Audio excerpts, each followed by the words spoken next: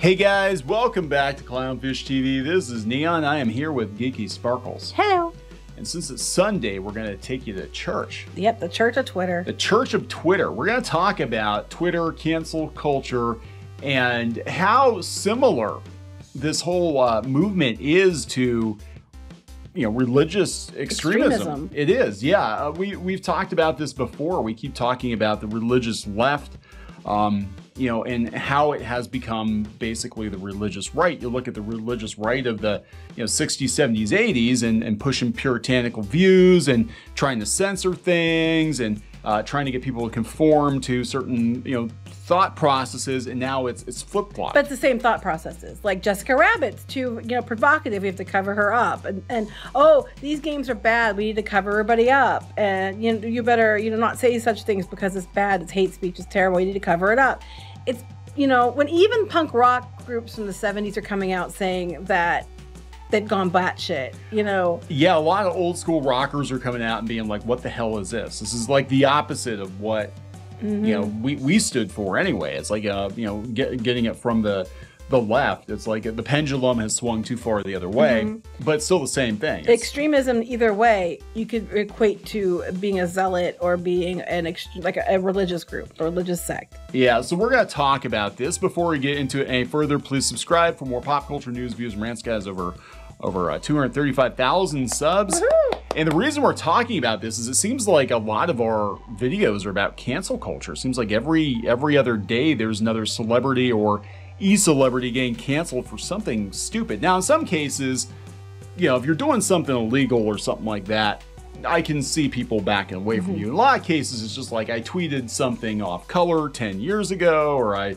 maybe didn't espouse the right political views online today. We've seen people, like what Paula Deen got canceled for something she supposedly said to somebody else like 30 years prior. Yeah. It's not that I'm agreeing with anything she said. I'm just like, this idea it reminds me of the Amish when they shun people. It is exactly like that. It's shunning. Even Wikipedia calls it online shaming. Cancel culture. They talk about being online shaming. We'll get there, but what kicked this off was actually the dictionary definition of zealot. One who is zealous, one who is full of zeal for his own specific, their own specific beliefs or objectives, usually in the negative sense of being too passionate, a fanatic. Someone who's fanatical about a belief. They usually, someone who's zealous to extreme degree, a fanatic. Usually people refer to like the evangelical Christians. A lot of times they'll try to, make that comparison and things like that. Extremists on the right. Not that all evangelical Christians are extremists. You know what I'm saying? But they like to label everybody that. It's the exact same damn thing. You can be evangelical Twitter, the Church of Twitter evangelicals, just as much. We saw with atheism too. Like we had a friend and who listens sometimes and he knows who he is, and got to the place where you said to him, it's like, you're becoming everything you say you hate. You're becoming so evangelical about being an atheist that you have literally become exactly what you said turned you off from, the church to begin with. So you can become exactly what you hate. And there needs to be like, people don't realize that. If they go so far hard in the paint the other way that they're just doing the exact same thing. They're literally doing step by step the same thing. Yeah, I think your personal belief system is a very personal. That's what's called a personal belief system. Right, and I think that you can have conversations with people about that or whatever, but when you force somebody or demand that they adhere to your doctrinal beliefs, and I remember, I've said a couple times before that when I was a teenager. I was basically in a Christian cult. And a lot of the techniques that they use to keep everybody in line, I see it now with the Twitter cult. It's the same thing. Fear of being shunned, fear of being ostracized, having your peers turn against you, being guilted. Intervention. Like, oh my God, did you go on that live stream with that person? Oh, we need to have an intervention. It's very disturbing because your personal beliefs and what you believe, you can choose to believe. That's not a problem. If you want to believe that and that's, what makes you happy, okay, that's great.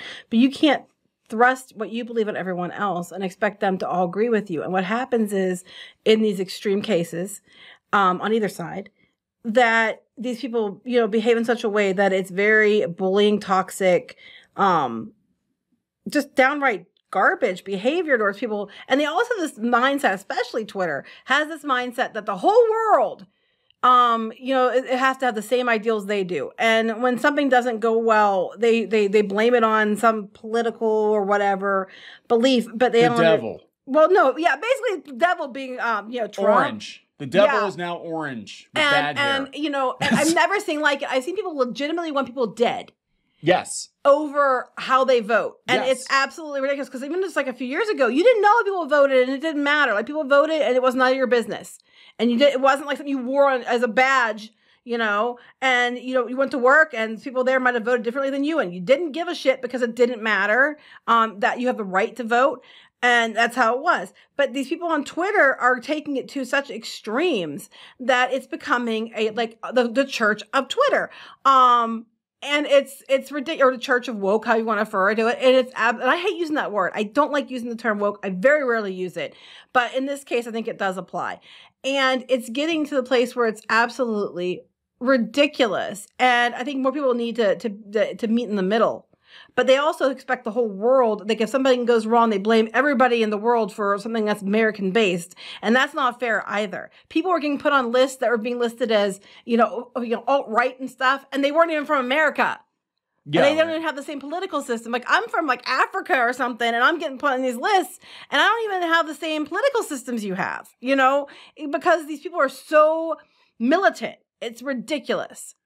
Yeah, it really is. And it's interesting. There was this article, I read through it, and it basically said that, in the absence of, human beings are designed to have, I guess, an operating system, right? If we're computers, we're designed to have an operating system, a program that carries out, these are our values, our beliefs, or whatever. And in the absence of religion, whatever that is to you, then people tend to find something to fill that void. But it's the same thing. It's become politics. It's become, cult-like mentality. And it is. And it's the same, you go out, this is before the 2016 election. This is coming from the Atlantic, which is a pretty far left publication.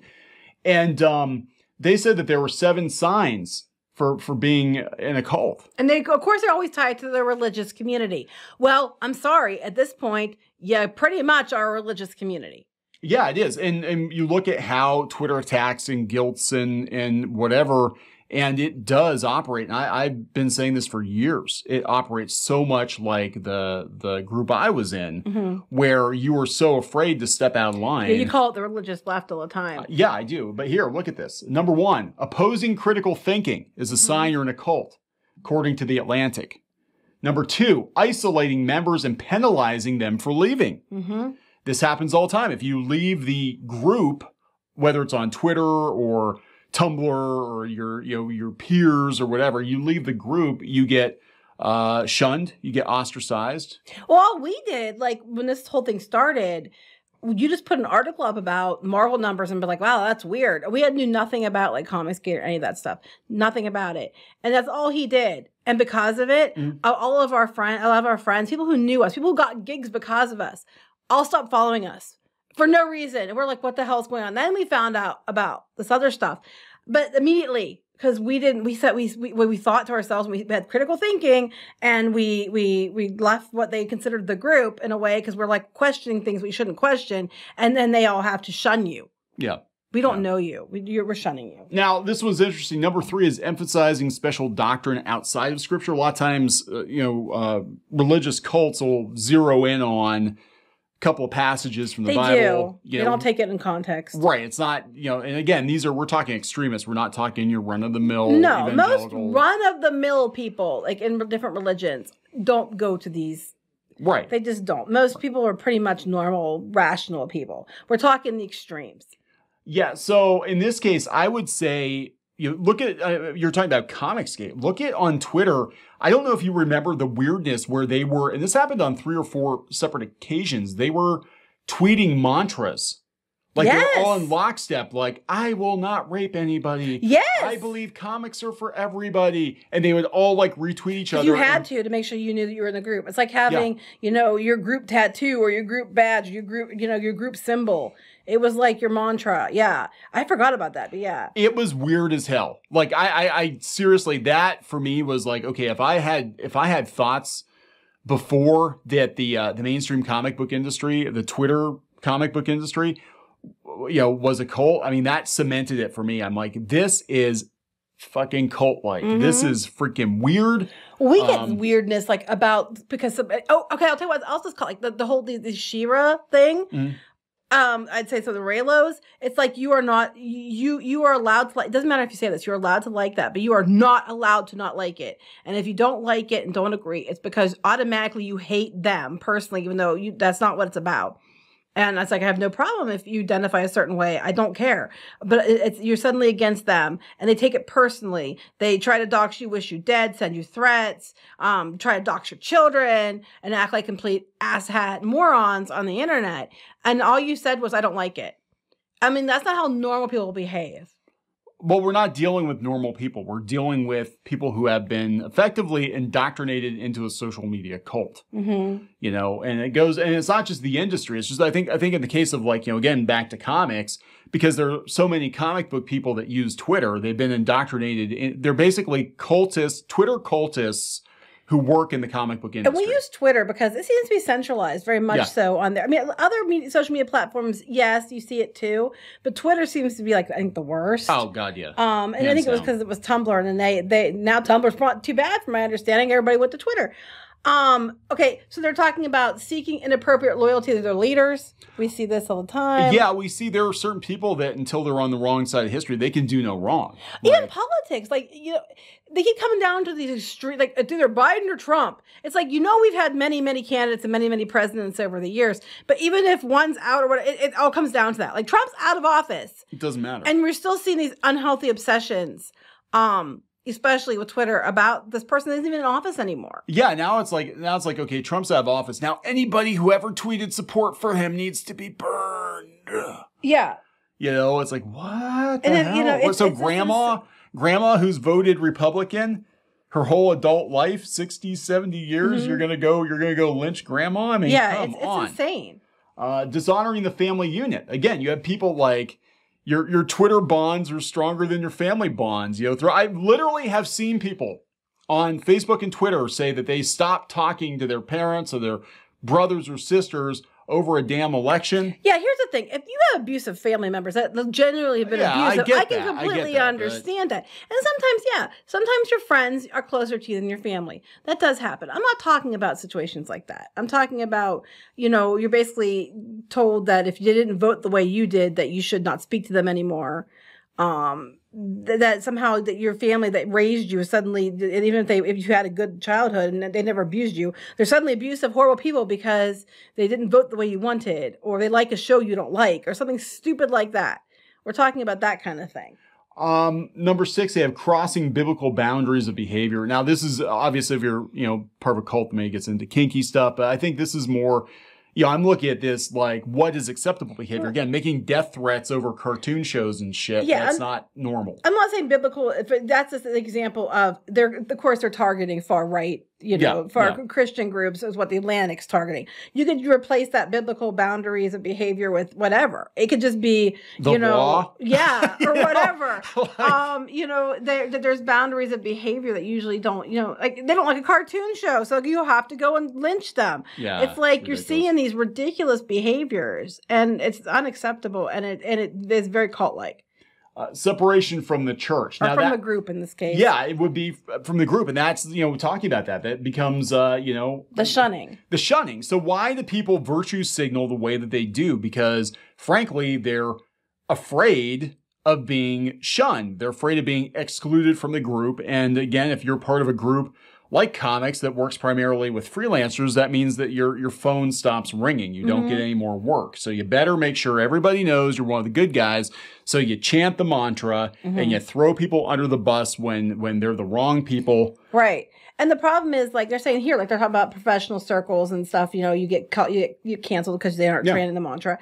And, you know, Hollywood needs to take note of this because, like you said, they're just going to cancel you last. It's like as soon as you step out of line, you're never allowed to have any thoughts, any opinions, anything other than what the group says. It is hive mind mentality. I love when they're talking about the echo chamber and hive mind, as they're the ones who keep acting like an echo chamber and a hive mind.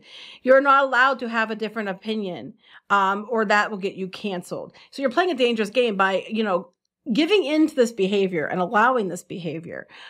You're feeding them the monster, and it's like I said, you're making it bigger, and eventually it's going to be big enough. It's going to eat you too.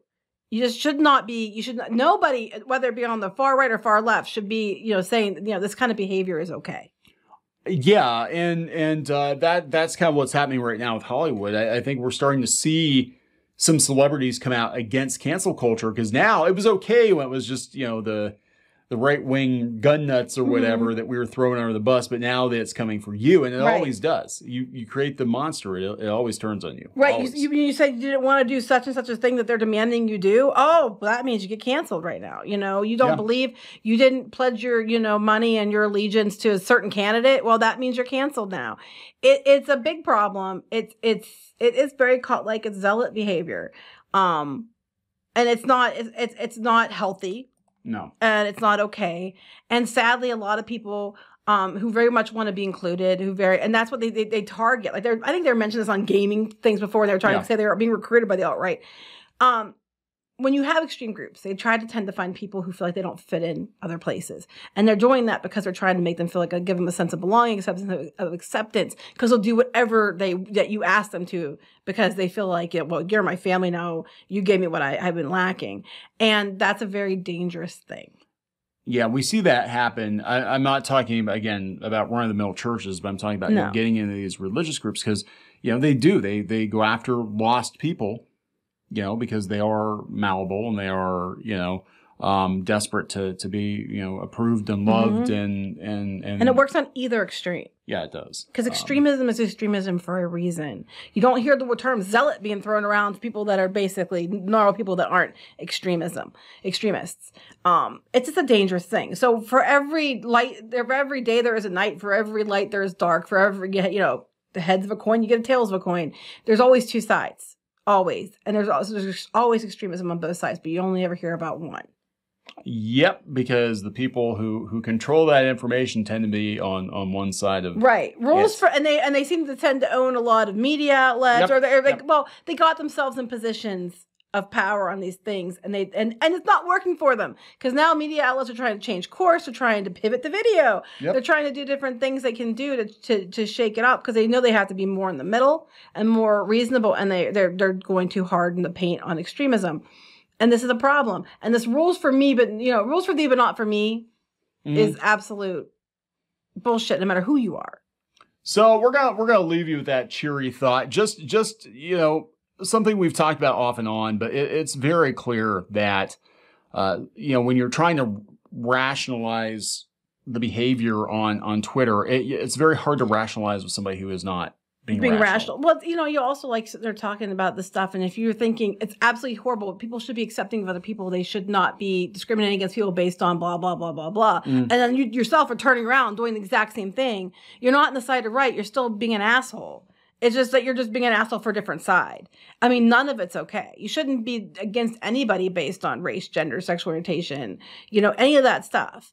If you're like, oh, it's okay to be against this person because they're shit. They're, and then quite frankly, the straight white dude, if it's okay to be against that person, but it's not okay to be against like an LGBTQ Asian woman, then you got a problem, because you shouldn't be against either. Yeah.